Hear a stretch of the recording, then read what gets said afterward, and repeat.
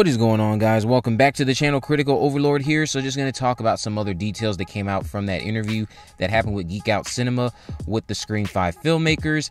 As you saw in the thumbnail, yes, the majority of this video, the important topic is that, yes, Roger L. Jackson will be back to reprise his role as Ghostface, the voice that has been haunting us since the first Scream film came out in December of 1996. You know, Roger L. Jackson, he is the heart and soul of that character.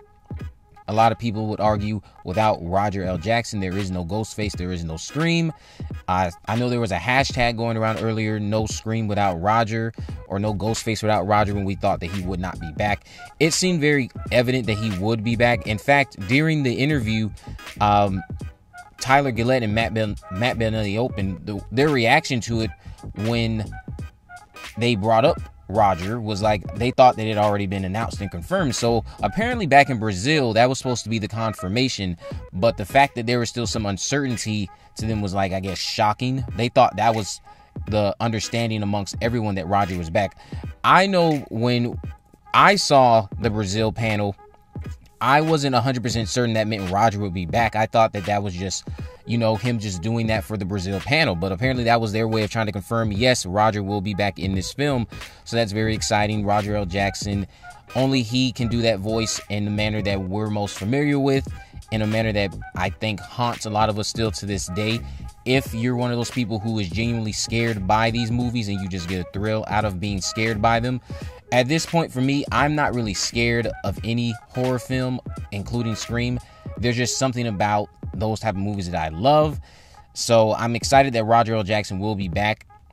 And I know that he has done a lot of other smaller roles throughout his career that I just recently became aware of. He had a hand in a lot of cartoons that I watched growing up, which I find to be completely shocking. So he's a very talented voice actor. Can't wait to see him back in Scream 5. I know he was involved with the 3rd season of the Scream TV series, so it'll be nice to see him return in the Scream film franchise. So another thing that I want to talk about was this trailer. Now, we don't know when we'll be getting our first look at Scream 5. I know a lot of people were hoping that it would be before the end of the year to honor the anniversary of the first film. We didn't get anything when that date came and went. Not even a single tweet from the official Scream Twitter page. We just got crickets. Now, based off of this interview that they had with Geek Out Cinema, the studio isn't even expected to see anything until late to mid-February. And then at that point, they'll probably decide to do the marketing by the end of Q1 going into Q2, if I'm remembering the words exactly from what I heard in the interview. And then what that tells me, what my hope is that we'll get a Scream 5 trailer or teaser attached to the release of A Quiet Place 2 when that film comes out. We'll get to see our first look at Scream 5 in April sometime, and it'll be attached to the release of A Quiet Place 2 when it comes out in April in 2021. If nothing happens and, you know, they don't delay that filming it further, because A Quiet Place 2 and Scream 5 both will be being distributed by Paramount Pictures, so you have an opportunity there to attach Scream 5, a first look at Scream 5, onto the release of a major film that many people were looking forward to this year. They got delayed due to the ongoing pandemic. So I think in April, that's my prediction. We'll see something for Scream 5 in April to hype up the film and to attach it to A Quiet Place to get people to go out and see the film so they can go see that first look at Scream 5 if they don't have access to see it online for whatever reason. But another thing that was brought up during this interview was apparently they're really confident in their decision behind casting Dylan Minnette. Now, Dylan Minnette, I know most people are familiar with him playing Clay Jensen in 13 Reasons Why on Netflix. He is an amazing actor. I really think he is an amazing actor. I can't wait to see what he brings to the table in Scream 5. He does a very good job at playing a very sympathetic character, but also drawing, like, he can be very sympathetic, but then he can also show you a crazy side, as we saw on 13 Reasons Why, because the last season of 13 Reasons Why, Clay was borderline insane, in my opinion.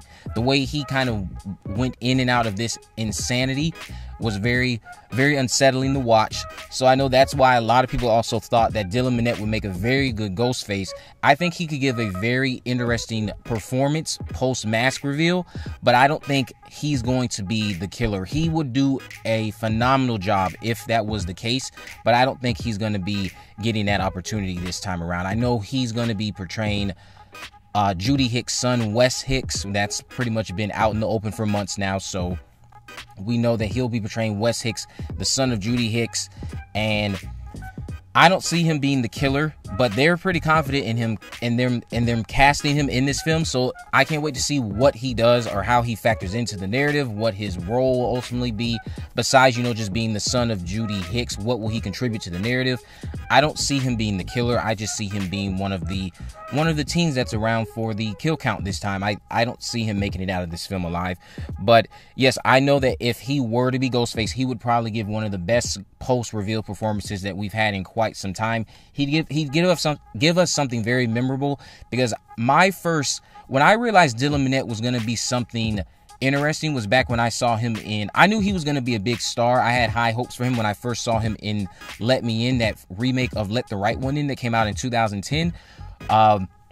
He starred in that film alongside Chloe Grace Moretz and the other kid who played the boy that was the main focus of that film. But he was the bully in that film. He was very, very believable in that role, very menacing, very unsettling to watch as he bullied that little kid in that film. I knew Dylan Minnette was going to be someone who we needed to pay attention to after I saw him in that film. And then he was in the Goosebumps films. Then he was in Don't Breathe. Dylan Minnette is very talented, so I can't wait to see what he does in Scream 5. I hope he is not just a throwaway character. A lot of people speculate that he could be a Randy type character of sorts, but we'll see what happens down the road when we get to Scream 5, January 14th of 2022. So I know a lot of you guys are excited to know that Roger L. Jackson will be back. I know I'm making this video a little late. Most of you probably already knew this, but I just want to put this out there for those who did not know. Yes, Roger L. Jackson will be back to reprise his role of Ghostface. He will be on the phone, haunting everyone. And it'll be nice to see how he interacts with these people, because I believe it'll be more than just text messages this time. I have a high hope for that. But let me know what you guys think about all this down in the comment section below. If you haven't already, make sure you subscribe, turn on post notifications so that you never miss a video. In the description, I'll have links to my social media accounts. I'm on Facebook, Twitter, and Instagram. You can message me there to let me know if there's any movies, news, or reviews you would like me to cover in the future. With all that in mind, guys, I will see you in the next video.